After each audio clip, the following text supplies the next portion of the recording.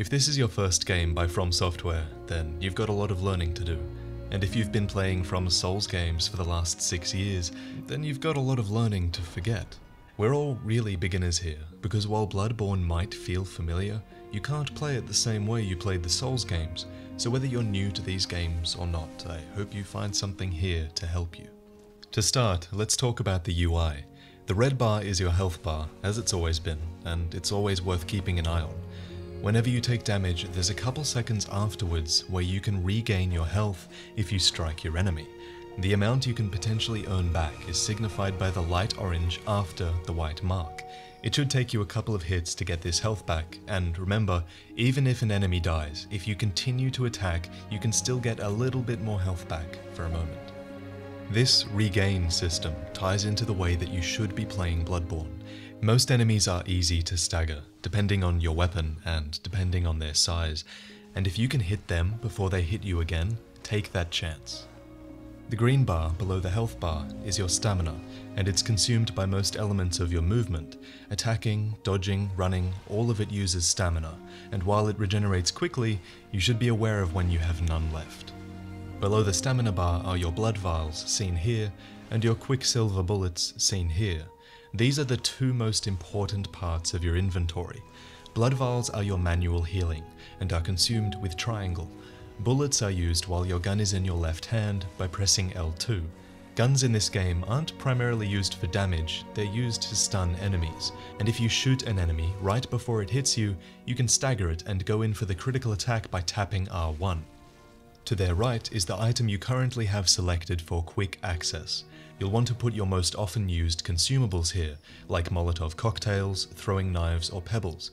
By pressing down on the D-pad, you can toggle between the ones you have selected, and you can use square to throw them or use them.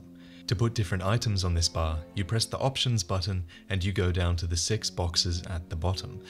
Another method for quick access is your personal effects bar. By clicking in the right side of the touchpad, you pull up this bar that's best used for not consumable items, but items you use regularly, like a summoning bell or the hunter's mark. While we're in options, the row above your quick item bar is the attire you're wearing, and above that are your weapons. The 2 boxes on the left in the second row are what you can access with your right hand, and the 2 boxes on the right in the second row are what you can access with your left hand. Once you're in game, you can switch what's in each hand by pressing left or right on the D-pad. At the top of the options menu, we have your inventory, your player status, and your settings. Player status shows the details of your particular character. You'll mostly come to this screen to check your stats, which are in the bottom left. Vitality determines how much HP you have. Endurance determines the length of your green stamina bar, plus your resistances to things like poison or physical damage.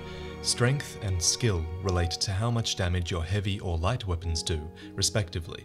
Blood tinge relates to your guns, and arcane determines the damage you do with elemental weapons or items. We level up by investing in these skills using our blood echoes. At the top right of the screen we have our blood echoes, which are the currency in Bloodborne. We gain blood echoes from killing our enemies, and we lose them all when we die. Sometimes if you died to an enemy, they will become infused with your blood echoes, and we'll have to kill them to get them back. Alternatively, your echoes could just be left behind at your point of death. You have one chance to get your echoes back after you die, and after that, they're gone forever. Below your echoes is your insight counter. Insight is consumed whenever you want to initiate multiplayer, and allows us to better perceive the world around us. You gather it most commonly from encountering bosses, but you can also acquire it by consuming the item Madman's Knowledge. With more insight, you start seeing things. And as soon as you have one insight point, the doll in the hunter's dream will come to life. Every time you invest your blood echoes in one skill, you gain 1 level, and every time you level, the next level will cost more echoes. But while your stats matter, what matters more is your skill at playing the game. A good player can get through most of this game without even leveling up at all, so be sure to invest in your own skills as much as your stats. So we've talked about how to heal yourself, and how to assign items, and how to level up. Now let's talk about how to fight. In your right hand, you hold a transformable weapon, called a trick weapon. In your left, you'll likely hold a weapon that consumes quicksilver bullets. The shoulder buttons of your controller are devoted entirely to the weapons in your hands. R1 is your standard attack with your right hand weapon, and pressing it continuously will allow you to perform a combo. R2 is your heavy attack, and many weapons allow you to hold down R2 to charge your attack and do even more damage. If you sneak up behind an enemy and charge R2 fully to strike them, you will do a lot of damage, and it will allow you to initiate a critical backstab attack. If you tap forward on the left control stick at the same time you press R2, you'll do a jumping attack, which is really good for closing the distance. There are so many different moves you can do, and you want to learn what each of these moves looks like, because different attacks are perfect for different situations. If I'm in a narrow corridor, I want to use a stab attack. I don't want to hit the walls. If I'm fighting multiple enemies, I want to do a horizontal swing. You have to know your weapon's moveset like the back of your hand, because it determines how you play. Pressing L1 transforms the weapon you hold in your right hand, and every weapon I've found so far has a transformable state. For example, take the threaded cane. Its standard form is a short sword. Its R1s in this form are a simple swipe, and its R2s are a simple stab. When I tap L1, however, I transform the weapon into a completely different form. Now it splits open and becomes a whip. The whip's R1 is a fast horizontal slash, and its R2 is a slower, wider, more powerful cleave. If you attack with R1 or R2, then immediately press L1, then you'll do a transforming attack. For example, I attack with this sword with R1, then I tap L1, initiating a transforming attack. My character puts his sword into the hammer and simultaneously slams the hammer down. The weapon is now transformed into a hammer, and I did it all without breaking the flow of combat. Pressing L2 will fire the gun you have in your left hand, unless you have a trick weapon that forces you to put your gun away. For example, the Kirk hammer has to be wielded with two hands, so L2 doesn't fire your gun. Instead, it does a huge wide sweep with the hammer, so be aware of that, because you just got a new move. Most guns don't exist primarily to do damage. The ones you get at the start of the game, the pistol and the blunderbuss, they exist to stun enemies. If you stun an enemy just before they strike you, you'll knock them to their knees and be able to initiate a riposte for huge damage by going up to them and tapping R1. Every shot consumes a quicksilver bullet. If you run out of bullets, you can actually sacrifice health for 5 temporary quicksilver bullets by pressing up on the D-pad. This red number cannot exceed 5.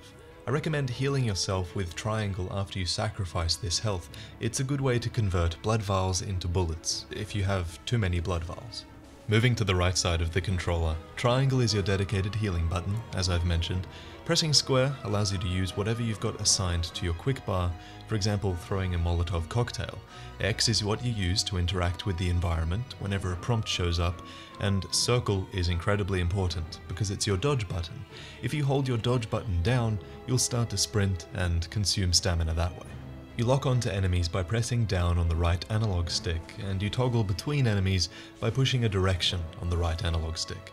While locked on, you revolve around that enemy, and all your attacks will go towards it.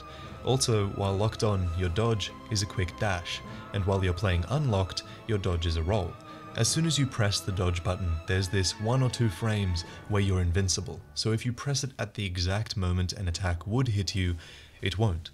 Alternatively, you can just dodge out of the range of the enemy's attack. The melee combat in Bloodborne has so much depth.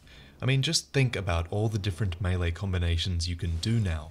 Each weapon has like 4 consecutive R1 swipes, you have a regular R2 attack and a charge R2 attack, you have jumping attacks, running attacks, post-dodge attacks, backstep attacks which are now completely new, not to mention you can now press L1 and do an attack that unlocks a whole new moveset where all the buttons do different things, and sometimes you can press L2 to do an attack as well.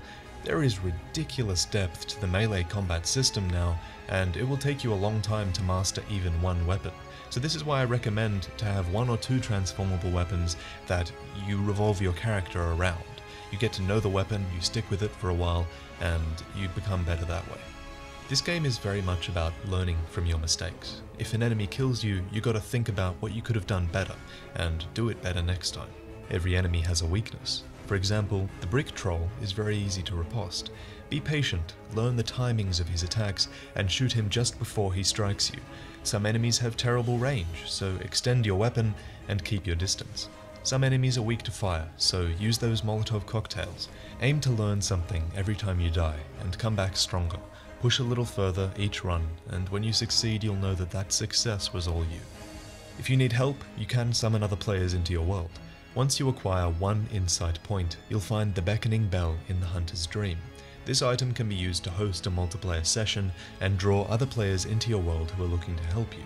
Drawing another player into your world uses up an insight point, so use these sessions wisely. You get that insight point back if you successfully defeat the boss with your assistant. To set up a private co-op match with a password, go to Settings, Network, and Password Matching. Both of you must set the same password. To quit co-op, use the silencing blank item to be alone once more. For competitive multiplayer, you need to have found the sinister resonant bell, and apparently your insight level has to be 30 or more. I don't currently have footage of this because it's recorded before release, but as I understand, you'll be able to invade other people's games to defeat them and earn rewards. For the most part, I think it's a good idea to try and go through the world solo, because you can't invite everyone into your game limitlessly like you used to. When you play, you gotta constantly be on the lookout for shortcuts, you gotta check windows for NPCs, and also check on doors to see if you can knock on them to talk to someone. Check every nook and cranny for items to help you, and most importantly, keep an eye out for messengers' lanterns. When you light one of these, it serves as a checkpoint that you can use to go to and from the Hunter's Dream.